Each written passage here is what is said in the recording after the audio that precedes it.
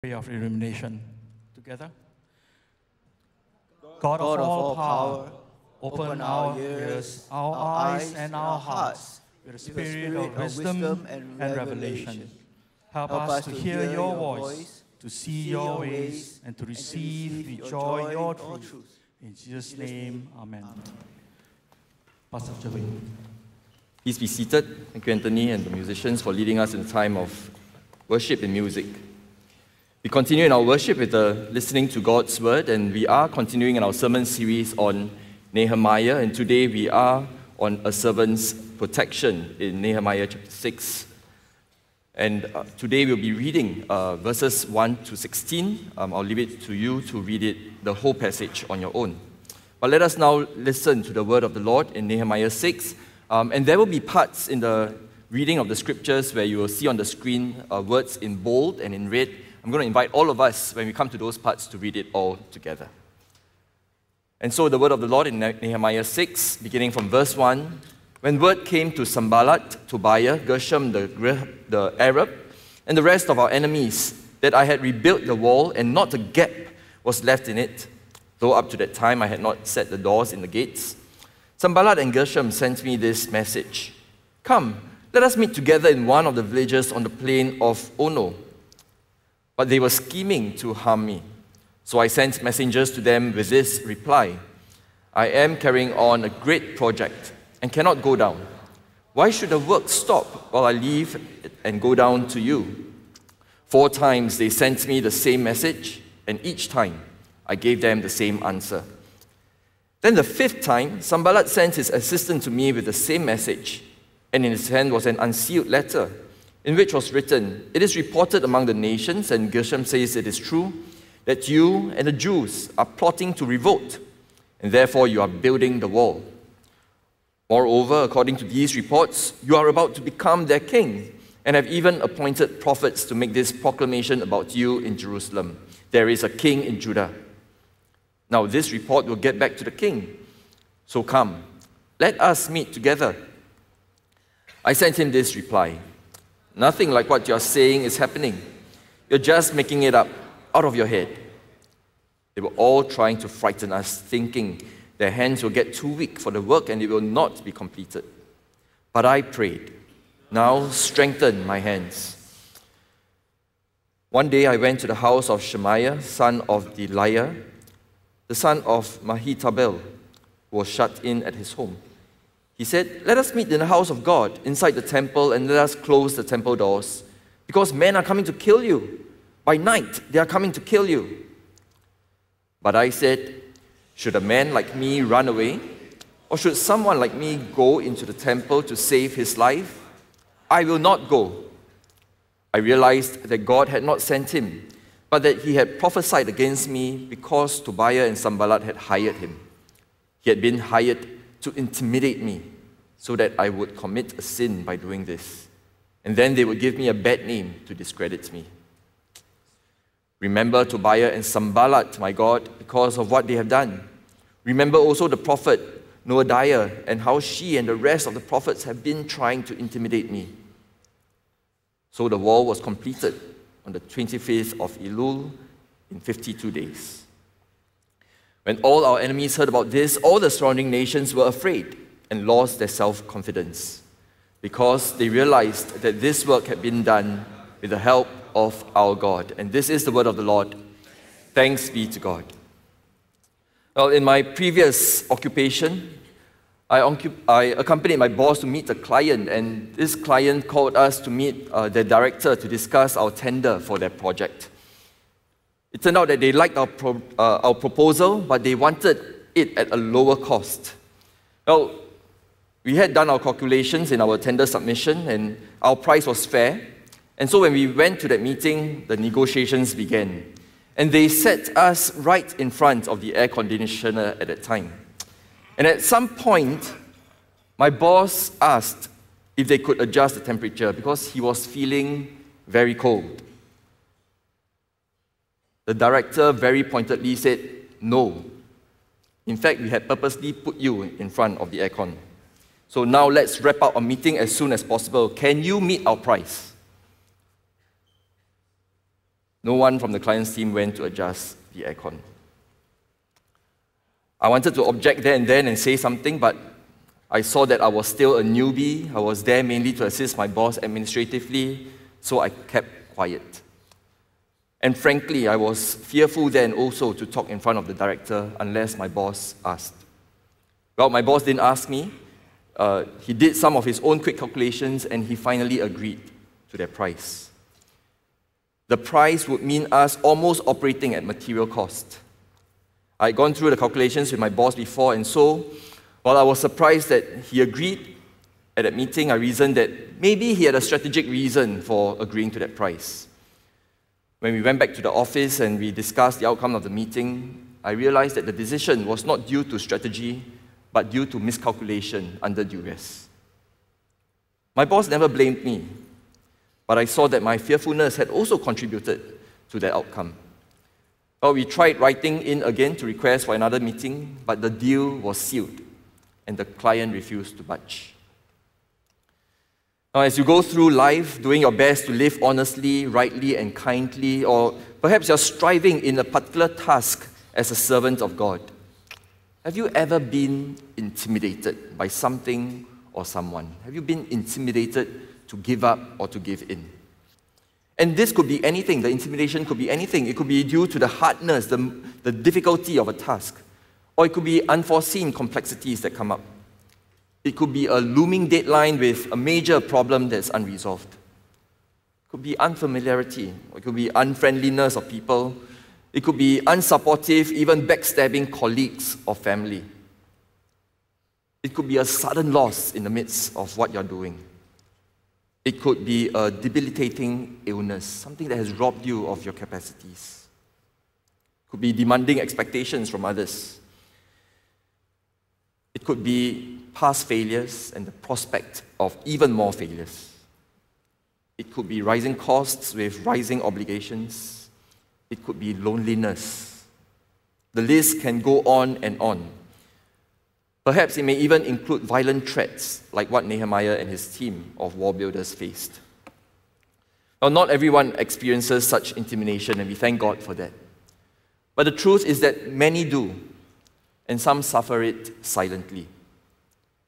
And friends, this is reality. It is life. It is reality in a sin-filled, fallen world. It is a reality even for Christians, and in some cases, it is a reality precisely because you are a Christian. Later today at the 10:30 a.m. service, we will be witnessing the baptism of our brothers and sisters in Christ. And our baptism, we know, is the outward sign instituted by our Lord Jesus Christ for those who wish to commit to trust and follow Him. Baptism is a sign of the new covenant that a person enters with God. It is ratified by the body and blood of Jesus Christ. Baptism expresses the candidate's acceptance of God's grace and forgiveness and love. And it also expresses his commitment to be aligned to the Word and the ways of God. It is a joyous thing to be baptized. It is a joyous thing to see someone being baptized. And the Bible tells us even the angels in heaven rejoice when they see someone baptized. But one thing that the Christian can be sure of in following Jesus, when we come forward to be baptized, there may be things that we may not know about the future, but there is one thing that we can be sure of. And that is, like Jesus, after he was baptized, the devil will not stop coming at you. The devil will not stop intimidating you. The devil will not stop tempting you to turn away from God. And so Jesus himself warned his disciples of the trials that truly following him would entail. He said, "You will be hated by everyone because of me. You will be handed over to be persecuted and put to death. You will be hated by all nations because of me." And so, brothers and sisters, to those who later on are going to be baptized, to all who are already baptized, and to all who will one day be baptized, if you are going to follow Jesus, if you are going to be a servant for Jesus' kingdom's cause, and Jesus wants you to do so with the full knowledge that you are going to face trials of many kinds. In fact, you'll face more trials than if you remained a non-Christian. Because in addition to the trials non-Christians already face, you face the trial of being a Christian. And that is a trial of being more limited than ever before in how you choose to respond to trials that come to you. Some examples. In the past, you could choose to retaliate and exact revenge on those who oppose you. But now, Jesus takes that option off your list. You could choose to hate, but now you cannot. You could choose quick fixes, even immoral quick fixes. But now, bearing the name of Christ, you cannot. You could choose to numb your pain through sex, drugs, alcohol, and the like. But now, you cannot. You could choose to give up on goodness. You could choose to give up on righteousness. You could choose to even give up on life. But now, you cannot. You could choose to deny God. But now, you cannot. Not if you want to be a Christian recognized by Christ. And as we go through this list, I don't know if it sounds to you like it's quite a bad deal to be baptized. But we must say this, because Jesus does call all who want to follow him to count the cost of commitment to following him. Now, when Nehemiah was called by God to lead the rebuilding of the wall of Jerusalem, it was not a call to an easy task. It was not a call to a luxurious life. It was a call to mission. It was a call to serve a heavenly mission greater than any earthly ambition. It was a call to faithfulness. The call we take on to follow Christ and to be a servant of God's kingdom in our vows taken at our baptism is the same call as Nehemiah's. It is a hard call. But with such a hard call comes precious divine promises. Because while Jesus, earlier we heard, he warned of hatred and persecution by others, but he also promised that the one who stands firm to the end will be saved. And Jesus also promised that this is the will of God who sent me, that I shall lose none of all those he has given me, but raise them up at the last day. For my Father's will is that everyone who looks to the Son and believes in him shall have eternal life, and I will raise them up at the last day. Now, Jesus' promise here that he will lose none of all God the Father has given to him means that he will see to it that he will protect us in the face of trials that come our way, just like a good shepherd guarding his sheep. And Jesus not only promised this, he also prayed for us. In John 17, Jesus prayed, "Holy Father, protect them by the power of your name." My prayer is not that you take them out of the world, but that you protect them from the evil one. And so, brothers and sisters, fellow servants of God, let us leave from this sanctuary today knowing very clearly and without a hint of a doubt that God is our protector. Now, trusting in God and following Jesus does not stop trials and opposition from coming at you. But trusting God and following Jesus will stop these trials and opposition from getting to you. Because God protects his servants, faithfulness overcomes fearfulness. And today, as we seek to live the Christian life, as we remember our own baptism, to live by the values of God's kingdom, and to live for the restoration of God's kingdom on earth as it is in heaven, we learn from Nehemiah. We learn from Nehemiah that intimidations will come at us. But we also learn from him how trusting God as our protector enables us to stand up to these things. So how does intimidation come at us? Well, firstly, intimidation aims to stop our service to the Lord one way or another. And that's what Nehemiah's enemies were doing. They were scheming to harm him on the innocent pretext of seeking a gentleman's conversation. And when Nehemiah did not fall for it, they made up a false accusation about him to try to force him to meet them. The detail that the letter carrying the rumor was unsealed is a way of saying that this letter could have been read by anybody. And so a rumor was being spread about him. They could not discourage him into giving up, and so they schemed to eliminate him altogether. Well, Nehemiah did two things that we can learn to do when faced with intimidation. The first thing to do is to pray. Pray as Nehemiah did. And he prayed, "Now strengthen my hands." Pray for God to strengthen your hands, to be faithful to God's will. Pray for God to strengthen your hands to resist fear and evil. And even as we pray, we saw earlier that as Christians, we have the assurance that Jesus has prayed for us and he continues to pray for us. And so you are not praying alone. So let's pray. Now strengthen my hands. The next thing we can do with Nehemiah is to seek and to stick with the truth when faced with accusations or rumors. In all things, when a charge is brought against you, seek and stick with the truth. And if the truth is that you are indeed guilty of some measure of wrong, stick with the truth anyway. Don't deny it.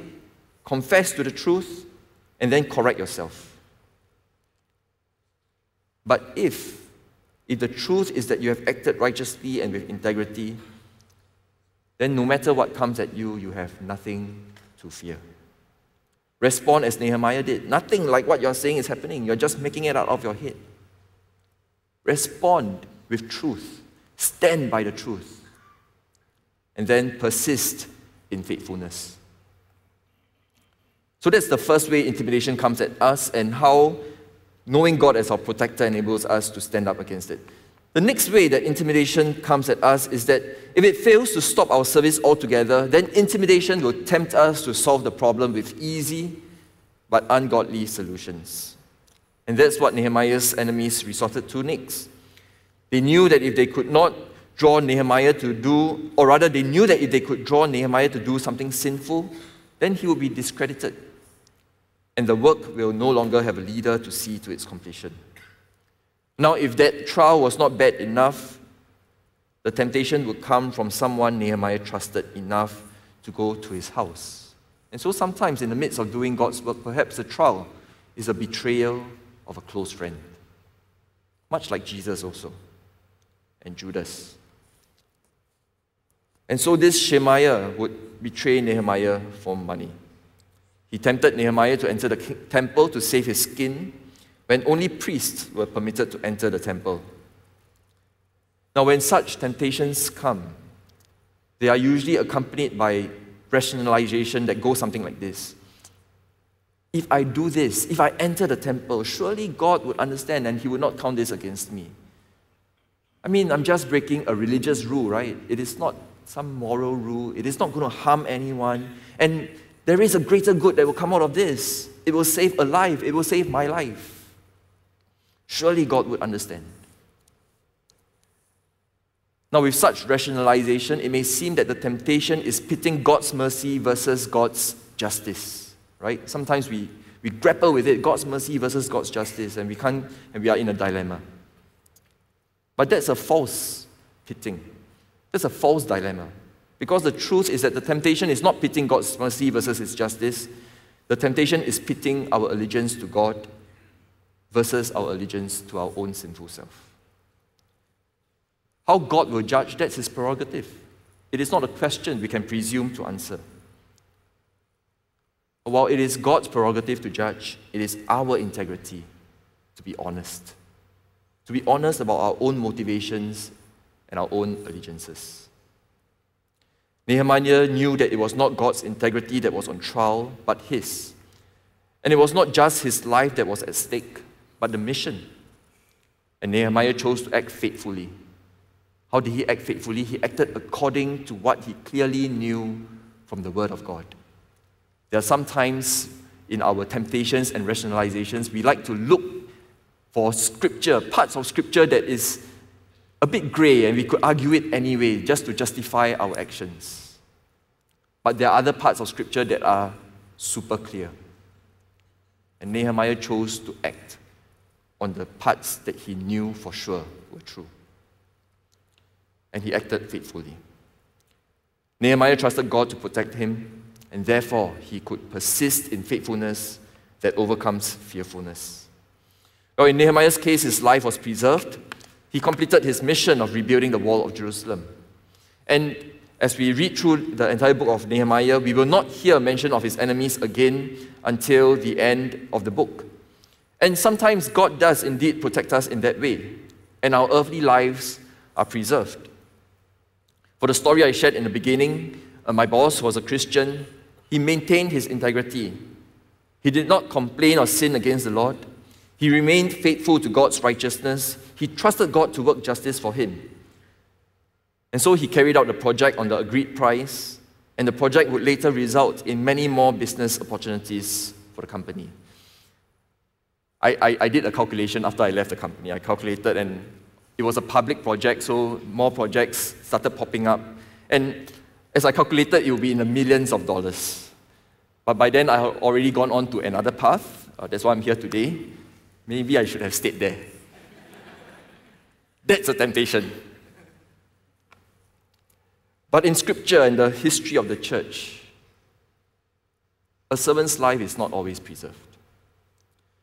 We know that many Christians have faced trials, humiliation, violence, and death at the hands of their enemies.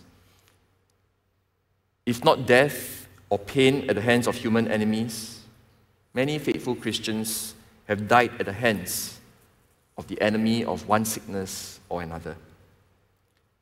And all this while trusting God fully as their protector and healer. And when such tragedies occur, people may question, where is God's protection then? How can such calamity befall faithful Christians if God indeed is our protector? And it is hard. It is hard to see and comprehend such situations. And you can look into the Bible and you will not find easy answers.